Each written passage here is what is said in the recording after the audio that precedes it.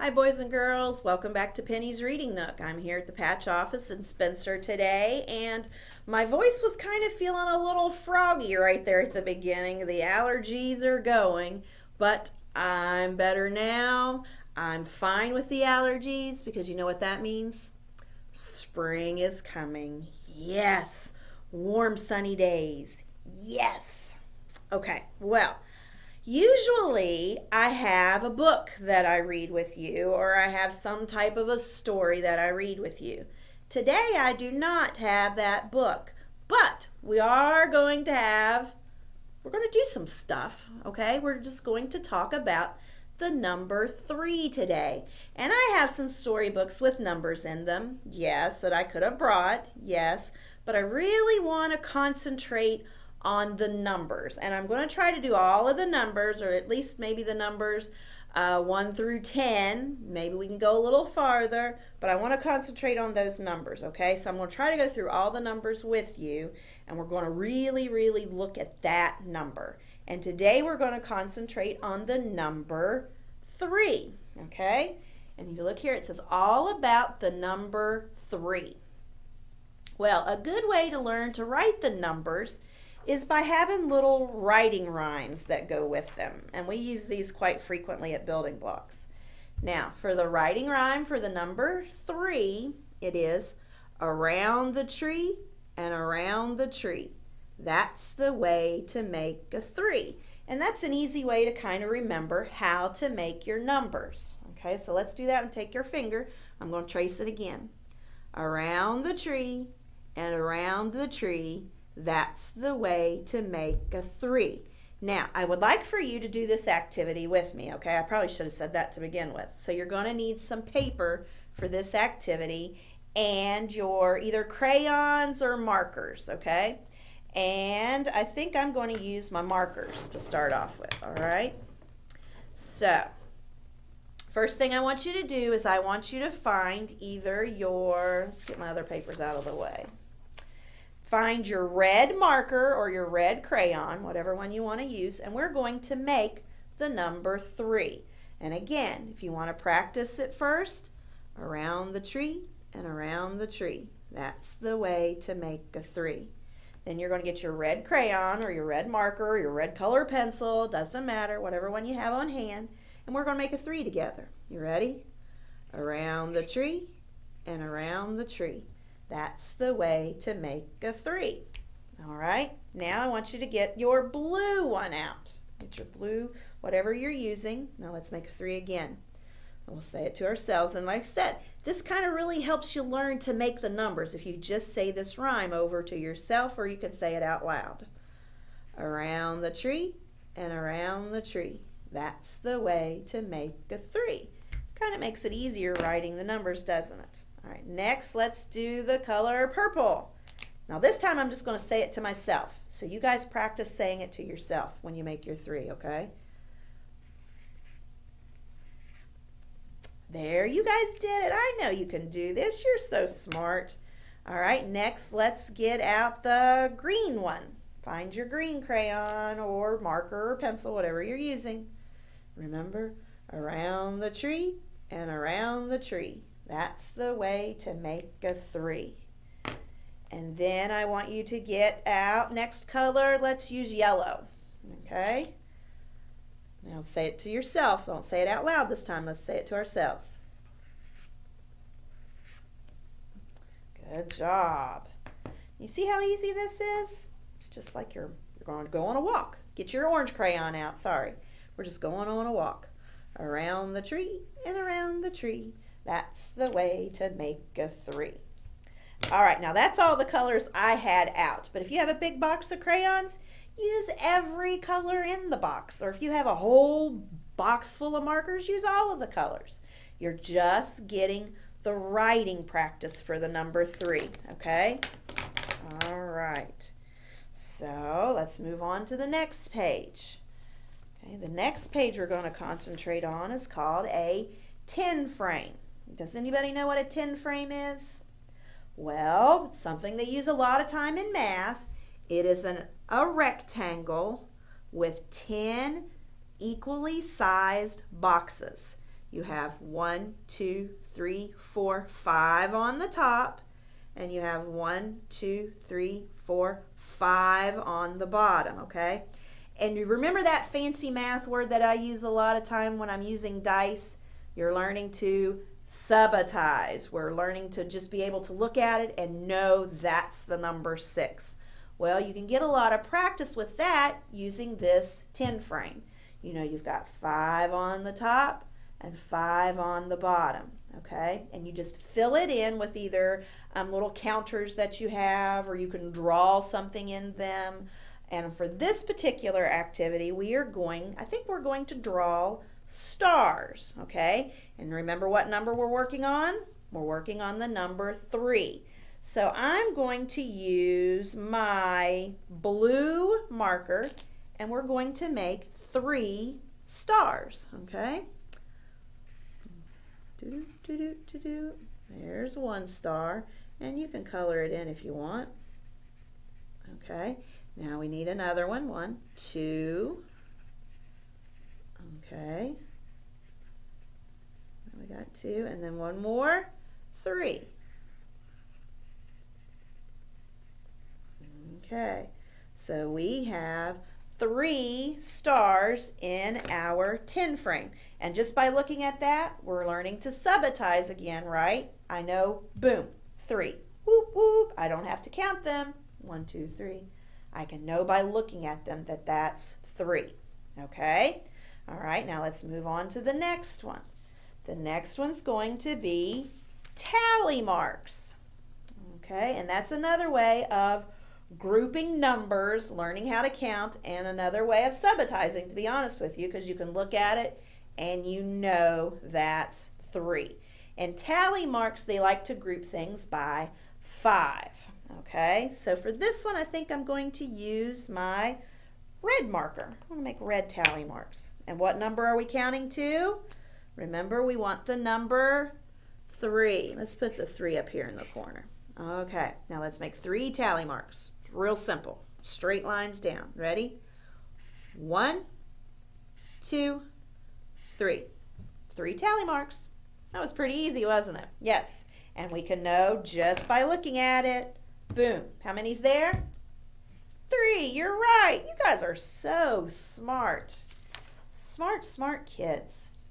And the last thing we've got is we're going to work on counting skills. Okay? And it says, what comes before and after the number 3? And then after we do that, then we're going to count on from the number 3, and then we're going to count back from the number 3. So we're going to go forwards and backwards, okay? Now for that, you need something called a number line. And what that is just a line, and there are equally spaced spaces in between the numbers to help you be able to count. Now, I just went onto my computer, you can have a grown-up do that for you, and I just Googled free counting lines, and it popped up all these different ones that you could print off.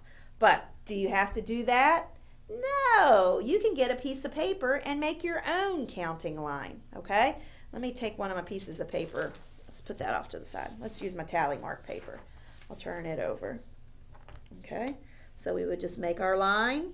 Make you a line. Whew, well, that's kind of semi a straight line, right? Okay. And then you would just write the numbers on yourself. 0, 1, 2. My numbers are getting bigger as I go, guys. And I messed my counting line up there. 0, 1, 2. That was supposed to have been a straight line down. Don't pay any attention to me. 3, 4, 5, 6. So you see where I'm going with this? 7. Now that I've got all my ducks in a row going the right way. 8, 9. So you would just go that way up to 20. You want to go 0 to 20. All right? So you can print one off or make your own. I like the idea of making your own. Okay. Now, back to counting skills. So the first thing we have to do, it asks us the question. What comes before and after the number 3? Okay, well, the first thing we have to do is we have to find the number 3 on our line, right? Okay, so where's our number 3? Is that the number 3? No, that's not the number 3. Where's the 3? Remember? Around the tree and around the tree. That's the way to make a 3. And it's just a single digit number. That's kind of close, but that has a 1 with it. That's a 2-digit number, and that's 13. We're looking for plain 3. You tell me where to stop. Stop. You guys, you're so smart. You're right. Right there's the number 3. Okay, so what number comes before the 3? So let's hop forward. Or we're actually going backwards to know what comes before it. Okay, what number is that? The number 2. You're right. So right there where it says what number comes before the 3, it's the number 2. Okay, now then, let's find our 3 again. Now they want to know what number comes after 3. So we've found our 3 again. What comes after it? You're right, the number 4. So we'll just put a number 4 up here at the top. And for our number 2, I should have told you that one. That one's half a heart will never do, slide to the right to make a 2. And for the number 4, it's down, across, and down some more. That's the way to make a 4. But we'll get on that later on because, like I said, we're going to concentrate on each number, okay? So we know that the number 2 comes before the number 3, and we know the number 4 comes after the number 3.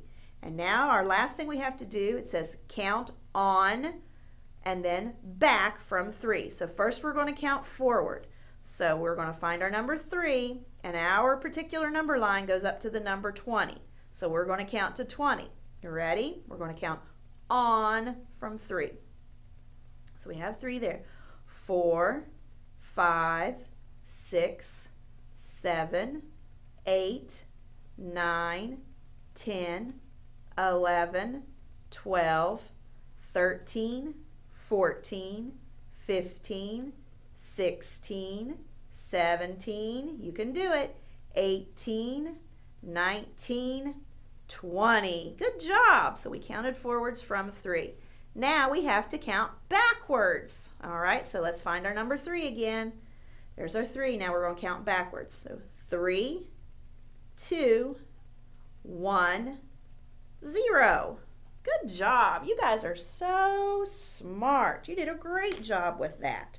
So all through this math activity, we worked on counting skills, what was before, what was after, counting forwards, counting backwards. We learned how to make some tally marks. Ignore my number line back there, okay? And then we were concentrating on the 10 frame, learning to know just by looking at that. This helps us group objects no more than 10 because we just have the 10 squares, right? Right. I know that's 3.